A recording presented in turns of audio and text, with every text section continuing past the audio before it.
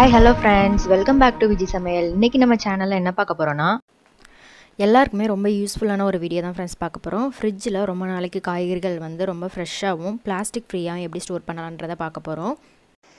வீடியோக்குள்ளே போகிறதுக்கு முன்னாடி ப்ளீஸ் சேனலை சப்ஸ்கிரைப் பண்ணிவிட்டு பக்கத்தில் இருக்கிற பெல் ஐக்கானையும் கிளிக் பண்ணி வச்சுக்கோங்க. ஸோ நான் போடக்கூடிய லேட்டஸ்ட் வீடியோஸை நீங்கள் மிஸ் பண்ணாமல் பார்க்கலாம். முடிஞ்ச அளவுக்கு நம்ம ஃப்ரிட்ஜில் காய்கறிகள் ஸ்டோர் பண்ணி யூஸ் பண்ணுறதை அவாய்ட் பண்ணலாம். ஃப்ரெஷ்ஷாக நமக்கு காய்கறி டெய்லி வாங்க முடியும் அப்படின்னா நம்ம அதையே வாங்கி யூஸ் பண்ணிக்கலாம். முடியாத பட்சத்தில் 1 வீக் மட்டும் வாங்கி அதை யூஸ் பண்ணிக்கோங்க. அதுக்கு மேலே யூஸ் பண்ண வேணாம். அப்படி நம்ம 1 வீக்கு மேலே வச்சு யூஸ் பண்ணுற காய்கறிகள் நம்ம உடம்புக்கும் நல்லது கிடையாது. அதே மாதிரி வெங்காயம், தக்காளி எல்லாமே கட் பண்ணி வச்சு நம்ம ஃப்ரிட்ஜில் ஸ்டோர் பண்ணவே கூடாது. அது நம்ம ஹெல்த்துக்கு நல்லதே கிடையாது. முடிஞ்ச அளவு நீங்கள் அப்போவே கட் பண்ணி அப்போயே ஃப்ரெஷ்ஷாக யூஸ் பண்ணுற மாதிரி பாருங்கள். இப்போ நம்ம காயை எப்படிலாம் நம்ம ஸ்டோர் பண்ணலாம்னு சொல்லிட்டு பார்க்கலாம். இப்போ வல்லாரைக்கீரை எடுத்திருக்கேன். இதை ஒரு ஸ்டெயின்லெஸ் ஸ்டீல் கண்டெய்னரில் போட்டு வச்சுருக்கேன். அரைக்கீரையும் இதே மாதிரி நம்ம ஸ்டோர் பண்ணி வச்சுக்கலாம். அப்புறம் பாவைக்காய், அதே மாதிரி காய்கறிகள்லாம் நம்ம இது மாதிரி துணி பைகளில் போட்டு வைக்கலாம். ரொம்ப நாளைக்கு ஃப்ரெஷ்ஷாக இருக்கும். இதிலலாம் பார்த்திங்கன்னா தண்ணி விடும், அதனால் சீக்கிரமாக அழுகி போயிடும். அதனால் இந்த மாதிரி நம்ம துணி பையில் போட்டோன்னா அந்த மாய்ஸ்சர் எல்லாத்தையுமே உறிஞ்சிரும். ஸோ ரொம்ப நாளைக்கு நமக்கு ஃப்ரெஷ்ஷாகவே இருக்கும். அப்புறம் பார்த்திங்கன்னா பெரிய நெல்லிக்காய், இதையும் ஒரு ஸ்டெயின்லெஸ் ஸ்டீல் கண்டெய்னரில் போட்டு வச்சுருக்கேன். பச்சை மிளகாவில் பார்த்திங்கன்னா இந்த மாதிரி மேலே இருக்கிற அந்த காம்பெல்லாம் கிள்ளிட்டு நீங்கள் ஸ்டோர் பண்ணி வச்சுக்கோங்க. இதில் நீங்கள் டிஷ்யூ யூஸ் பண்ணிக்கலாம். டிஷ்யூ யூஸ் பண்ண விருப்பம் இல்லை அப்படின்னா நீங்கள் கிளாத், ஃபைபர் கிளாத் அந்த மாதிரி யூஸ் பண்ணிக்கலாம். இதை நம்ம ரீயூஸும் பண்ணிக்கலாம். எங்கள் வீட்டில் பச்சை மிளகாய் எல்லாமே கம்மியாக தான் யூஸ் பண்ணுவோம். அதனால் பார்த்திங்கன்னா நிறைய பச்சை மிளகாய் இருக்குது. 1 வீக்குக்கு மேலேயே எனக்கு வரும். இது பார்த்திங்கன்னா 1 வீக் மேலேயே ஆயிடுச்சு. தேங்காய் பார்த்திங்கன்னா இந்த மாதிரி ஒரு ஸ்டெயின்லெஸ் ஸ்டீல் கண்டெய்னரில் தான் போட்டு வச்சுருக்கேன். தேங்காயும் நீங்கள் ஃப்ரீசரில் எடுத்து வச்சிட்டிங்கன்னா ஒன்றுமே ஆகாது, அப்படியே இருக்கும். நம்ம யூஸ் பண்ணுறதுக்கு ஒரு 1 ஹவருக்கு முன்னாடி நம்ம வெளியில் எடுத்து வச்சு நம்ம யூஸ் பண்ணிக்கலாம்.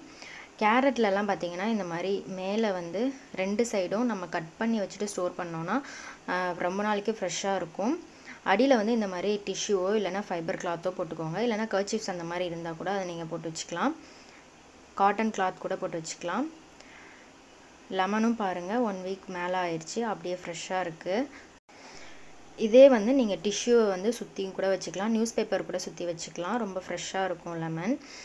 அப்புறம் பார்த்திங்கன்னா முள்ளங்கிலையும் இந்த மாதிரி நான் கட் பண்ணி எடுத்து வச்சுருக்கேன். இந்த மாதிரி கிளாத் போட்டிருக்கிறனால சீக்கிரமாக கேரட் அழுகாது. அந்த வேர் பகுதி நம்ம கட் பண்ணி வச்சுருக்கனால ரொம்ப நாளைக்கு ஃப்ரெஷ்ஷாக இருக்கும். தக்காளியும் பார்த்திங்கன்னா இந்த மாதிரி துணி பையில் போட்டு வச்சுருக்கேன். சூப்பராக இருக்கும். தக்காளி கெட்டே போகாது. இந்த மாதிரி துணி பையில் வச்சு ட்ரை பண்ணி பாருங்கள், சீக்கிரமாக அழுகி போகாது. முருங்கைக்காய் பார்த்திங்கன்னா இந்த மாதிரி நான் கட் பண்ணி ஒரு கிளாஸ் கண்டெய்னரில் தான் போட்டு வச்சுருக்கேன். ரொம்ப நாளைக்கு ஃப்ரெஷ்ஷாக இருக்கும். இப்போ இந்த கிளாத் எல்லாத்தையுமே நம்ம மூடி வச்சு நம்ம க்ளோஸ் பண்ணி வச்சுக்கலாம். ஏன்னா நம்ம மூடியில் இருக்கிற தண்ணி எல்லாமே காய் மேலே பட்டுச்சு அப்படின்னா சீக்கிரமாக அழுகி போயிடும். அதனால் நான் இந்த மாதிரி கிளாத்தை மேலே போட்டு நான் கவர் பண்ணி வச்சுருக்கேன். ஸோ மாய்ஸ்சர் எல்லாத்தையுமே இந்த கிளாத் உறிஞ்சிடும். ஸோ நம்ம ரொம்ப நாளைக்கு ஃப்ரெஷ்ஷாக இருக்கும். அப்புறம் கொத்தமல்லி, புதினாவும் பார்த்திங்கன்னா இந்த மாதிரி கிளாத்தை ஈரம் பண்ணிக்கோங்க. தண்ணியில் நனைச்சிட்டு இந்த மாதிரி வேர் பகுதியில் கவர் பண்ணி வச்சுருக்கேன். இதுக்கு மேலேயும் நீங்கள் ஒரு ஈரமான கிளாத்தை வச்சு கவர் பண்ணிட்டீங்கன்னா ரொம்ப நாளைக்கு ஃப்ரெஷ்ஷாக இருக்கும். செம்ம சூப்பராக இருக்கும். கெட்டே போகாது, இந்த பழுத்தும் போகாது, வாடியும் போகாது. ரொம்ப ஃப்ரெஷ்ஷாக இருக்கும். அப்புறம் பார்த்திங்கன்னா இந்த அவரைக்காய், பீன்ஸையும் நான் ஒரு கிளாஸ் கண்டெய்னரில் தான் போட்டு வச்சுருக்கேன். ரொம்ப ஃப்ரெஷ்ஷாக இருக்குது. என்ன தான் நமக்கு பார்த்து காய் வாங்கினாலும் ஏதாவது காய் மிச்சமாயிரும். அதை நம்ம வேஸ்ட் ஆகாமல் ஸ்டோர் பண்ணி வச்சுக்கலாம். இந்த மெத்தடில் நீங்கள் ஸ்டோர் பண்ணி வச்சு பாருங்கள், எந்த காயுமே வேஸ்ட் ஆகாது. கண்டிப்பாக இந்த மெத்தட் உங்களுக்கு யூஸ்ஃபுல்லாக இருக்கும்னு நம்புகிறேன். இப்போ இதை எப்படி ஃப்ரிட்ஜில் நான் ஆர்கனைஸ் பண்ணி வச்சுருக்கேன்னு காட்டுறேன். எப்போவுமே ஃப்ரிட்ஜை 3 days ஒன்ஸ் நீங்கள் டீஃப்ரோஸ்ட் பண்ணி வச்சுக்கோங்க. அதுதான் ரொம்ப நல்லது. நார்மலாக எல்லாருக்குமே தெரிஞ்சிருக்கும், தெரியாதவங்களுக்காக சொல்கிறேன். கண்டிப்பாக யூஸ்ஃபுல்லாக இருக்கும். அப்புறம் உள்ளே என்னென்ன வச்சுருக்கேன்னு சொல்லிட்டு பார்க்கலாம். ஃப்ரீசரில் பார்த்திங்கன்னா பாலாடை எடுத்து வச்சுருக்கேன்.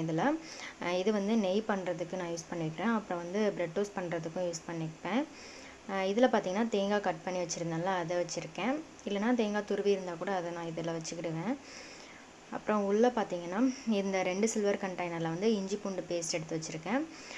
இதில் வந்து நல்லெண்ணெய் உப்பு அந்த மாதிரி எதுவுமே நான் சேர்க்கலை. இது வந்து 1 வீக்காக வச்சுருக்கேன். நல்லா ஃப்ரெஷ்ஷாக இருக்கும். ஃப்ரீசர் கீழே இருக்கிறனால நல்லா கூலாக இருக்கும். அடுத்து பார்த்திங்கன்னா அமுல் சீஸ் வச்சுருக்கேன். பட்டர் பன்னீர் இதெல்லாமே இந்த கீழே வச்சுருக்கேன் ட்ரேயில். இது வந்து ரொம்ப ஃப்ரெஷ்ஷாக இருக்கும் இந்த ட்ரேயில். மில்க் கூட அதில் போட்டு வச்சுக்கலாம். அப்புறம் பார்த்திங்கன்னா இதில் வந்து பேபி கார்ன், மஷ்ரூம், கர்ட் இருந்துச்சுன்னா இதில் வச்சுருப்பேன். கொத்தமல்லி புதினா வந்து இந்த ட்ரேயில் வச்சுருக்கேன். இதில் வந்து ரொம்ப ஃப்ரெஷ்ஷாக இருக்கும். அப்புறம் பார்த்திங்கன்னா காய், பீக்கங்காய் இதில் வச்சுருக்கேன். மாவு, தோசை மாவு வச்சுருக்கேன். தோசை மாவுமே நீங்கள் வந்து 3 days ஒன்ஸ் வந்து நீங்கள் ஆட்டிக்கோங்க, ரொம்ப ஃப்ரெஷ்ஷாக இருக்கும். இதில் பார்த்திங்கன்னா வல்லாரைக்கீரை வச்சுருக்கேன். இதில் வந்து பச்சை மிளகா, அடுத்து வந்து கேரட்டு, முள்ளங்கி வச்சுருக்கேன். லெமனும் அதில் தான் இருக்குது. இது வந்து அவரைக்காவும் பீன்ஸும் இதில் இருக்குது. இது வந்து முருங்கைக்காய், ஆல்ரெடி நான் காமிச்சது தான் இது எல்லாமே. அப்புறம் இந்த துணிப்பையில் பார்த்திங்கன்னா தக்காளி போட்டு வச்சுருக்கேன். இதிலே வந்து நம்ம ஃப்ரூட்ஸும் போட்டு வச்சுருக்கேன். இதில் வந்து கொத்தவரங்காவும் குக்கும்பரும் இருக்குது. இதில் வந்து பாவைக்காய் போட்டு வச்சுருக்கேன். அவ்வளோதான், இந்த சைடு ஃபுல்லாக முடிஞ்சிருச்சு. இந்த டோரில் என்ன இருக்குதுன்னு சொல்லிட்டு பார்க்கலாம். இதில் பார்த்திங்கன்னா கருவேப்பிலை போட்டு வச்சுருக்கேன். இந்த மாதிரி கிளாஸ் கண்டெய்னரில் போட்டு வைங்க, ரொம்ப ஃப்ரெஷ்ஷாக இருக்கும். இது வந்து பருப்பு பொடி, எப்போயாவது யூஸ் பண்ணுறனால இதில் போட்டு வச்சுருக்கேன்.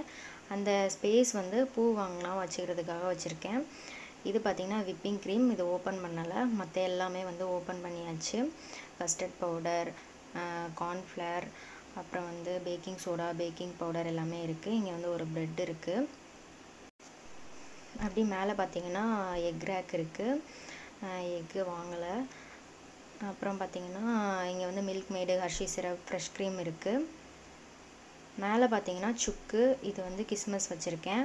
இது வந்து எப்போயாவது யூஸ் பண்ணுறதுனால வண்டு வந்துடுறது கூடாதுன்றதுக்காக இது வச்சுருக்கேன். இது வந்து லெமன் வந்து எப்போவுமே ஃப்ரெஷ்ஷாக இருக்கும், அந்த ஃப்ரெஷ் ஸ்மெல் வரும், அதனால் வச்சுருக்கேன். அப்புறம் பார்த்திங்கன்னா பாப்பாவோட மெடிசின் இங்கே வச்சுருக்கேன். அவ்வளோதான், அதுவும் முடிஞ்சிருச்சு. இந்த மாதிரி ஃபுல்லாக வந்து கவர் பண்ணி வச்சுருங்க. கொத்தமல்லி புதினாவும் ரொம்ப சூப்பரான ஃப்ரெஷ்ஷாக இருக்கும். இது மாதிரி கொத்தமல்லி புதினா வந்து மேலே வந்து ஒரு ஈரமான கிளாத்தால் மூடி வச்சுருங்க. ரொம்ப நாளைக்கு சூப்பரான ஃப்ரெஷ்ஷாக இருக்கும். இந்த வீடியோ உங்களுக்கு ரொம்ப பிடிச்சிருக்கும்னு நினைக்கிறேன். கண்டிப்பாக யூஸ்ஃபுல்லாக இருந்திருக்கும்னு நினைக்கிறேன். இந்த வீடியோ பிடிச்சிருந்தா லைக் பண்ணுங்கள், உங்கள் ஃப்ரெண்ட்ஸ் கூட ஷேர் பண்ணுங்கள்.